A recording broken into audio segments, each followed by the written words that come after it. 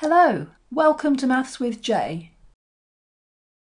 Last time we downloaded Maxima and then we installed it.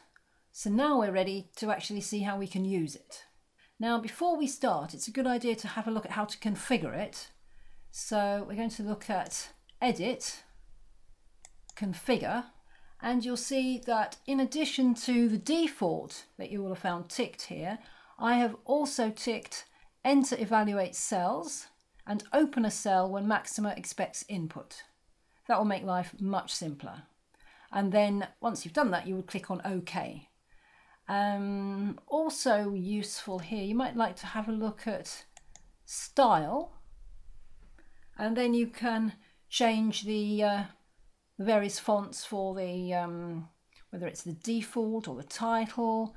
If you have a look down here, there's lots of different possibilities. So you can stick with the defaults if you want, but if you want to make it a bit clearer, you could do that too. Also useful, you might like to have a look at the options here. So I'll leave you to think about what you want to do there. And let's have a look at actually inputting something.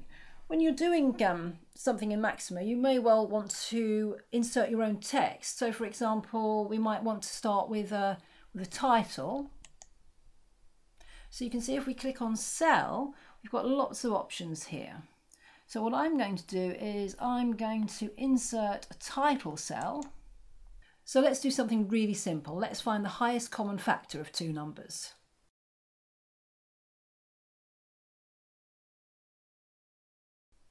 Right, so that's a title input. So now let's put in the command. Now the highest common factor is also known as the greatest common divisor. So actually the command we want here is GCD. So we key that in, and I'm going to key in open bracket, and you see now that's actually given me open and close brackets. And then I just put in the numbers, so 48, and we need to separate them by a comma, 32. And that will give us the answer. So we've looked at how we can input a title and how we can evaluate the greatest common divisor.